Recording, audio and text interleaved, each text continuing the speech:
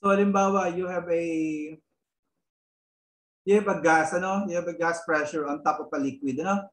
So what will happen is, if that gas is soluble in the liquid, so some of the gas molecule will dissolve in the liquid, you know? And then this is governed by the Henry's law. So I hope you still remember Henry's law from physical chemistry. So Henry's law mathematically is expressed as P sub A. P sub A is the partial pressure of the gas on top of the liquid, you know? And then this is equal to K sub H. K sub H is the Henry's law constant. And then X sub A is the mole fraction of the gas, no, of the gas molecule in the liquid solution. So basically, this is the mole fraction. X sub A is the mole fraction, ano, of the gas molecule on the liquid. So what Henry's law is telling you is that if you apply a certain pressure of the gas on top of the liquid, some of the gas molecule will dissolve on the liquid, ano? And then the concentration, that is the X sub A, you know, the mole fraction of the gas is directly proportional to sa partial pressure over the liquid, you know? So kung tandaan nyo pa sa physical chemistry, dinidiscuss natin to with ang ating example is yung soft drinks, yung soda, ano? So, 'di ba, ang soft drinks merong dissolved na carbon dioxide. So how do you produce soft drinks? So you have some flavors and then generally sugar dissolved in water, and then you place some carbon dioxide, no, over the liquid, and then eventually the carbon dioxide will dissolve on the liquid, ano? So ganun din sa gas absorption. So imagine if you have gas, halimbawa flue gas, tandaan niyo pa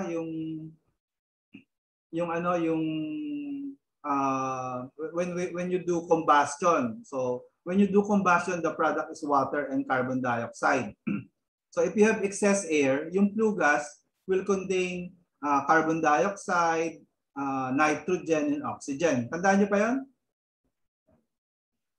So if you let this pass through a gas absorption tower, tapos you spray halimbawa sodium hydroxide on the top of the tower.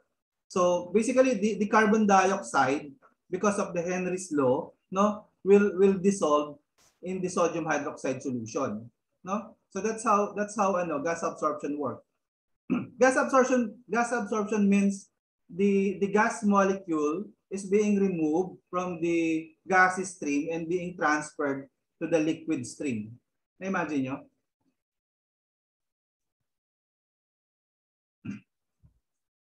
So bakit? Bakit natatanggal yung halimbawa yung carbon dioxide? Kasi soluble siya dun sa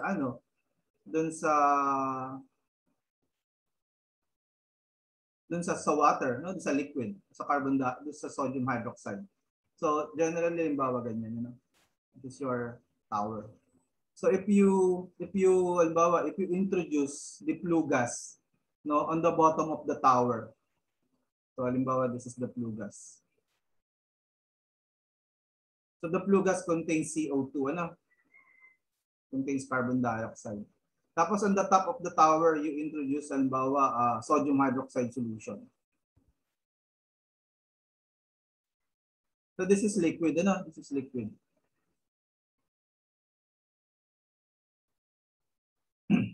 This one right here is siyempre, this is gas, di ba? Imagine nyo ba?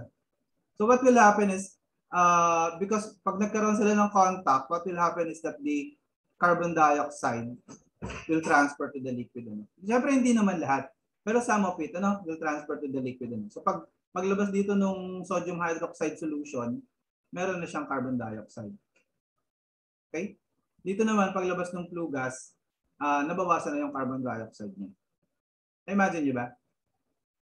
Tapos yung mathematical equation na nag-govern, yung simplest mathematical equation. Pero later you will see lots of tables. May mga tables din naman tayo, mga empirical tables. Pero kung gusto niyo ng simpleng principle, Henry's law lang yan. Okay? Any question? So P sub A right here is the pressure of the gas acting over the solution. Imagine ba? May problema? May question? Kung wala, let's proceed. Let's try to solve example 10.2.1.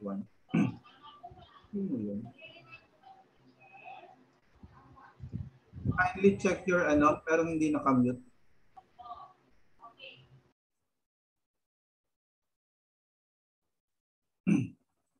Okay, so let's try to solve example 10.2-1. This is a Henry's law problem. Dissolve oxygen concentration in water.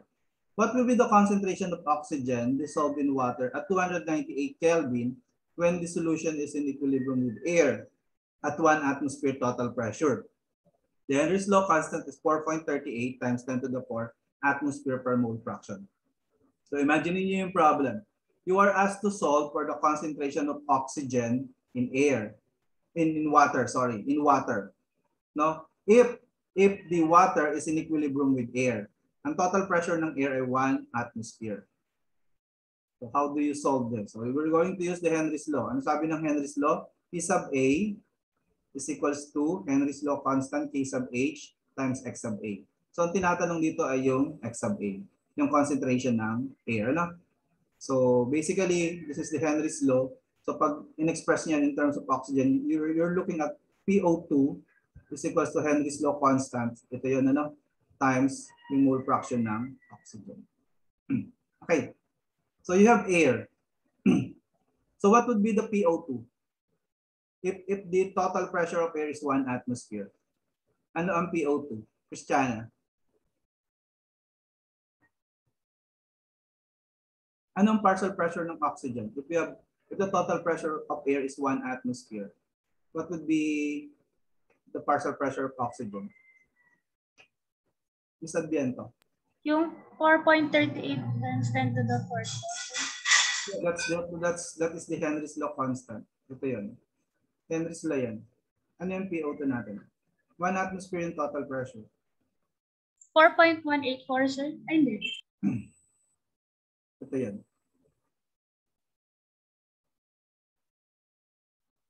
Ang hinahanap natin, XO2. So in order to solve for XO2, dapat alam niyo yung PO2. Anyone? Anong PO2?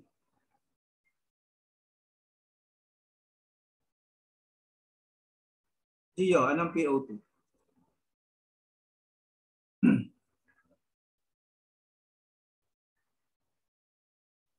Tama yung sagot mo sa chat. Yung 21% po. Yeah, 21%. But in terms of pressure, tama yun, 21%. So, how many atmosphere? 0.21. 0.21 atmosphere. Did you get it? Bakit 0.21 atmosphere? Kasi di ba, kung tandaan nyo, di ba yung air is 79% nitrogen. No? So, pag cheming, kailangan marunong mag-memorize. No? Huwag mo makakalimutan. Tapos 21% oxygen. No? So, di ba, yung total pressure, mole fraction, mole fraction, Y. YO2 is equals to PO2 divided by P. This is the total pressure. No? Total pressure. So, kung 0.21 yung YO2, okay? So, PO2, tapos 1 atmosphere yung total pressure. So, pag sinolve nyo yung PO2, you will have 0.21 atmosphere. Any question? Do you have any question? So, solve nyo yung XO2. Get your calculator. You will get something like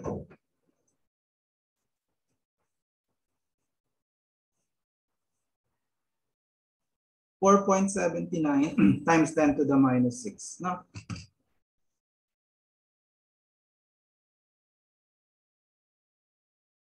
Ganyan lang kaliit yung mole fraction ng oxygen. Pero meron, meron. May madidissolve, pag inisip nyo, may madidissolve ng oxygen sa water. Pero konting-konti lang. No? So, pag nag-solve tayo later ng gas absorption problem, itong maliit na to, ini-neglect na natin. So, mag-a-assume tayo na practically ang air ay insoluble sa water. Pero actually meron, pero konti lang. You get that? And this is how you use the Henry's law constant, no?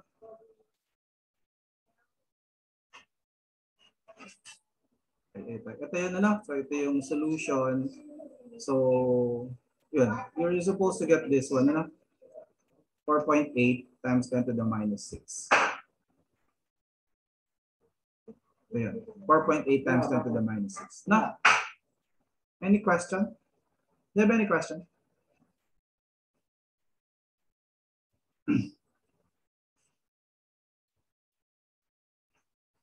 Okay.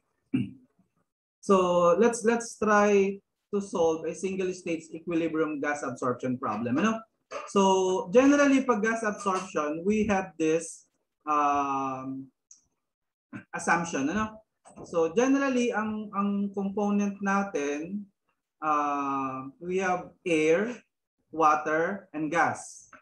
So parang we have this. Usually kasi tower yan, So yung air dito na pumapasok sa ilalim, usually meron siyang this air contains the gas molecule, or the solute, nandito yung gas sa air. Tapos sa taas, we introduce the liquid solvent, Generally water yung ginagamit natin. Okay? So ito yung assumption natin, So first is number 1 is air is insoluble in water. So nakita niyo naman doon sa una nating sinolve na problem, konting-konting amount lang ng oxygen yung na-dissolve sa water, di ba? So ito yung una nating assumption, air is insoluble in water. So pag nag-solve tayo, i-assume natin na ganyan. Air is insoluble in water.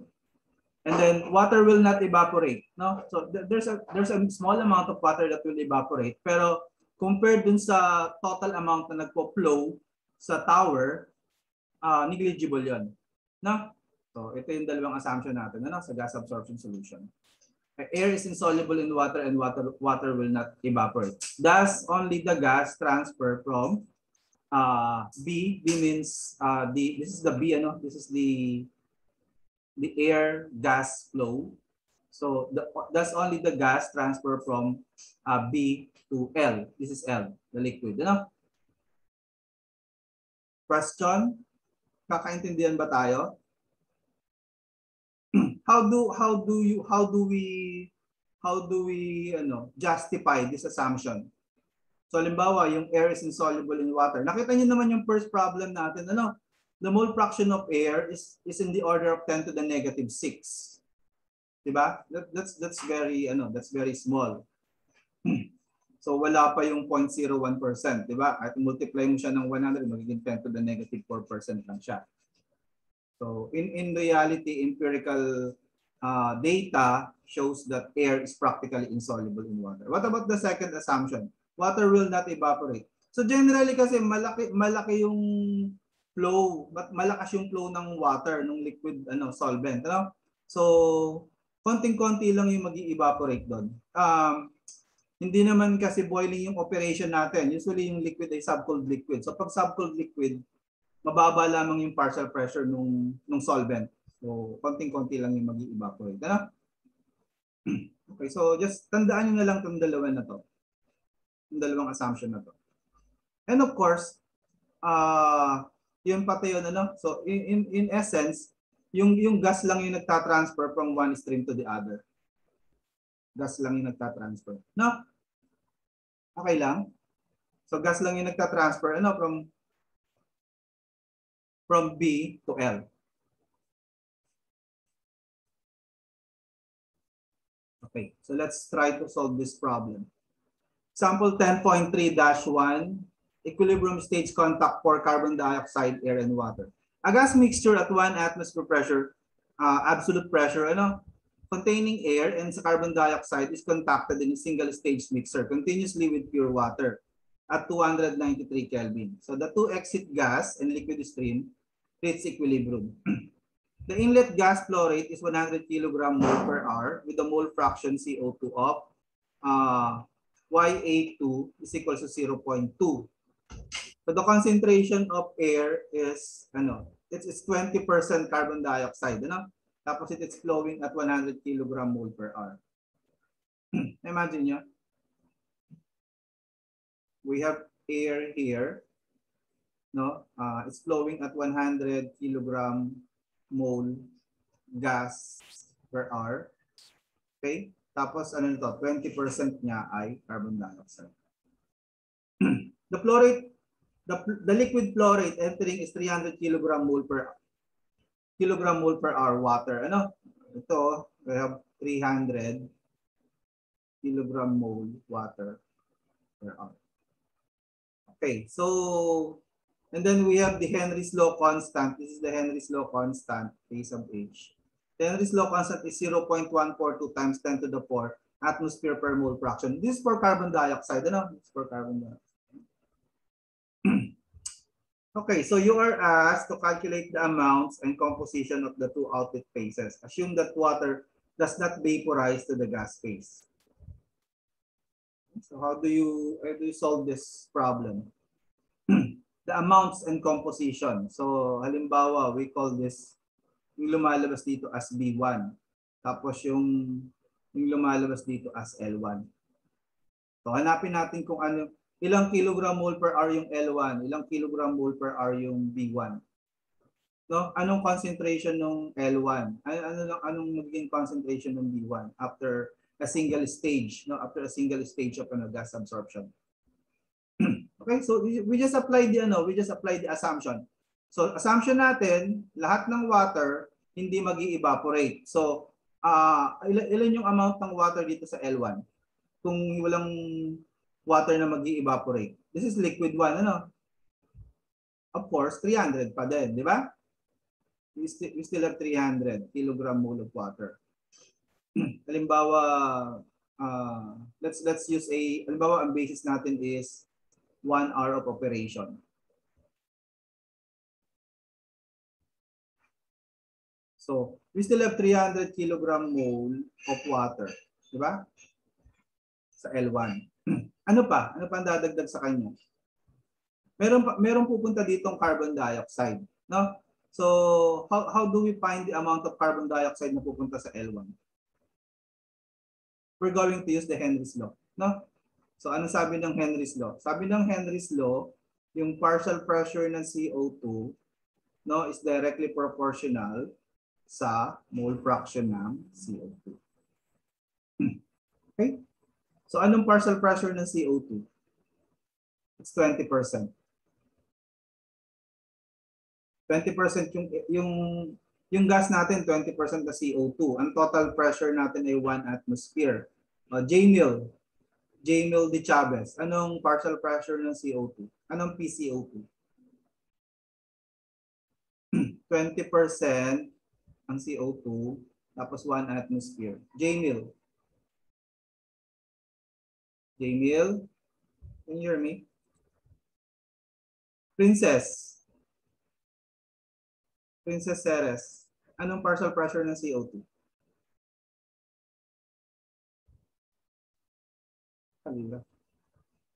Princess, are you around? Magparamdam ka. Narinig niyo ba ako? Sino pa? Aina Remo. Anong partial pressure ng CO2? PCO2. What is the value of PCO2? How many atmosphere? Nagkakaintindihan ba tayo? Yun, may chat. Yung mic naman kayo, ba tayo nyo gamitin mic nyo?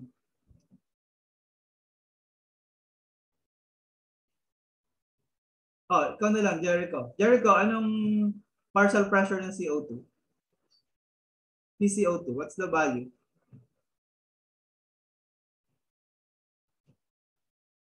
Sobra. Bakit 0.25?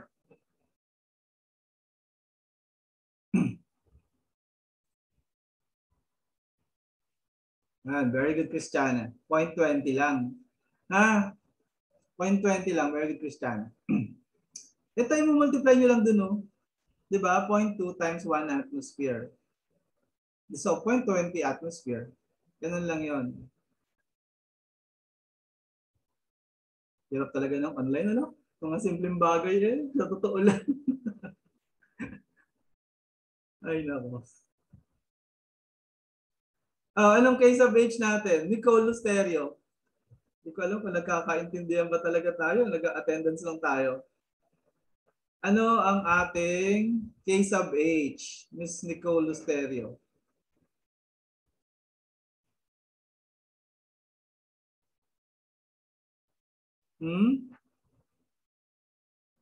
Yan na. 0.142 times Yeah. 10 to the fourth power po. Yeah, very good. Very good. 0.142 times 10 to the 4 atmosphere. No, per mole fraction. Tapos i-multiply nyo ito ng XCO2. So makukuha nyo yung concentration dito sa liquid ng carbon dioxide by using your calculator. Ano? Just use your calculator. 0.2 divided by 0.142 exponent 4. So you're supposed to get something like 1.41 times 10 to the minus 4. No? So XCO2, kuha nyo ba yan? Is 1.41 times 10 to the minus 4. So ganyan kababa lang yung yung mole fraction ng carbon dioxide dito sa liquid. Pag 'di ba pag X liquid yan, no? So yan lamang yung concentration niya. Ganyan kaliit. So if you wanted to calculate how many kilogram mole of CO2 ang na-transfer sa water, how are you going to do that? Ilang kilogram mole ng CO2 yung na-transfer sa water? So ano bang ibig sabihin nitong XCO2? Di ba pag mole fraction, ang XCO2, this is equal to number of moles of CO2, di ba? Divided by number of moles of water plus number of moles of CO2. Do you agree? Pag mole fraction? Tama? Or number of moles of CO2 divided by the total number of moles. And the total number of moles is composed of water and CO2. So, isolve natin by substituting XCO2 dito.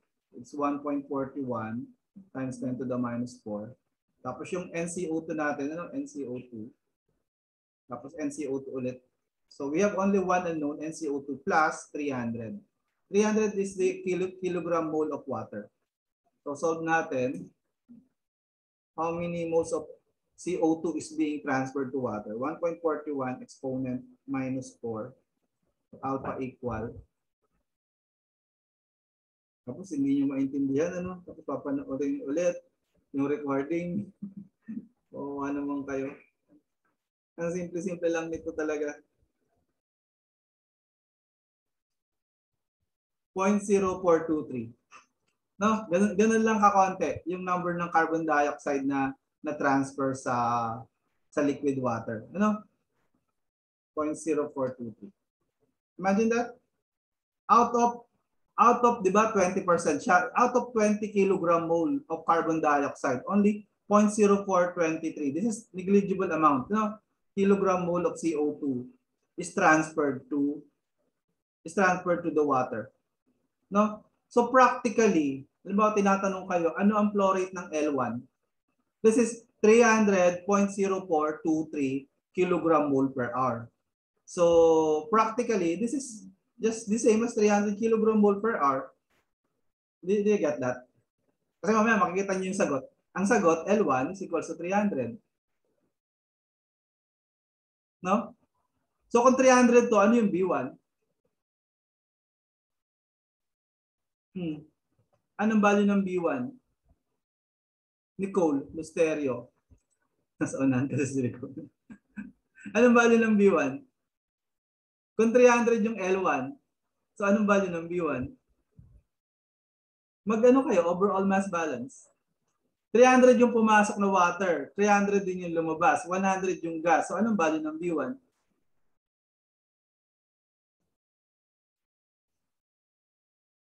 Yun ang sumagot. Oh, tama, Jericho. Very good. 100 din. Practically 100 din yan. Pero kung gusto nyo mas maging exact, yung minus itong 0.0423. So mga 99.96. Ganun na. Pero practically, makikita nyo sagot kay Eugene Coplis. This is just 100 kilogram mole per hour. So do you have any question regarding this problem? Nasundan naman. Nasundan. So yun yung consequence pag single stage lang. Usually konti lang yung nakukuha nating gas, no? Konti lang yung na-absorb na gas sa water. So it's either ang gagawin natin, palitan natin yung water, usually ginagamit nila diyan sodium hydroxide para mas efficient. Tapos dinadagdagan nila yung number ng stages. Question. Do you have any question?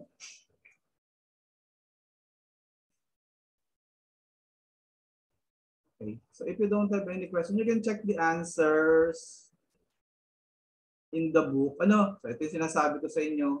Ang L1, 300 din lang. Ang B1, 100 din lang. Kasi konting-konti lang talaga yung concentration ng carbon dioxide. 1.41 times 10 to the minus 12. Okay? Question? Clarifications? Yan. So, gas equilibrium curve versus Henry's law curve.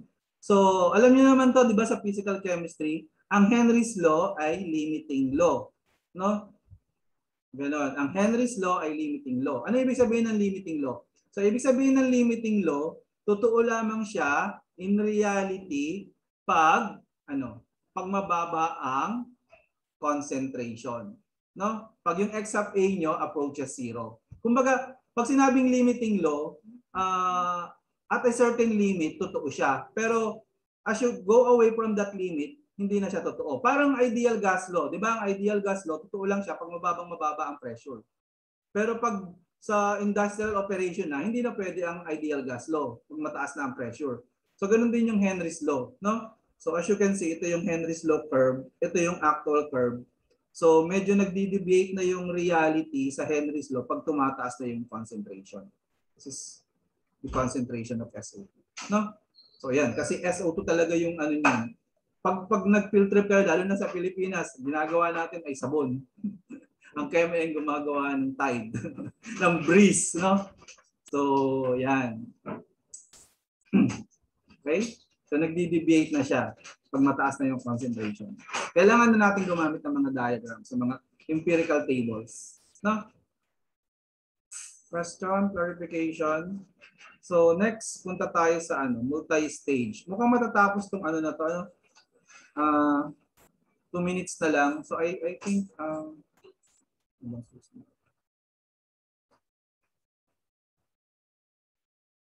so, makakatayo anytime. So, pag nakatayo, I'm going to provide another Zoom link. Connect ulit kayo, ha? Okay, so multi-stage operation.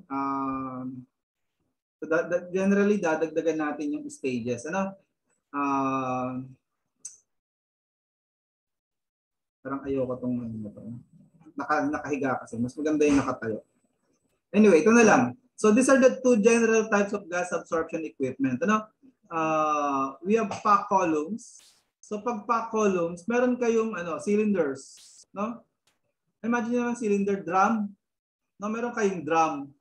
Tapos pinupuno siya ng pack materials, ng packing materials. So ano yung mga packing materials? Like this one, like this one. I hope you can imagine this. Cylinder sila na butas, parang tubo na pinutol-putol. Tapos these are known as Raschig rings. So Raschig rings are generally ang kanyang height ay 1 inch. Tapos yung kanyang diameter 1 inch din. Tapos may butas sa gitna, no? So imagine niyo ito binubuhos ito sa loob ng drum. Tapos yung drum, butas yung dalawang end niya, no? Siguro nilalagyan lang ng screen para hindi siyempre lumusot to, no, sa ilalim. Tapos sa ilalim doon ini-introduce yung gas, no, yung air na may gas, or yung B sa ilalim ini-introduce yun. You could use a blower, you could use a compressor. So whatever device that you could use, to introduce the gas, or pwedeng pan, no, on the bottom. Tapos sa taas ini-introduce yung liquid. Imagine nyo? So stop share ko na lang kung mahintuan ng Lipat tayo sa kabila. Pasok kayo sa kabilang link.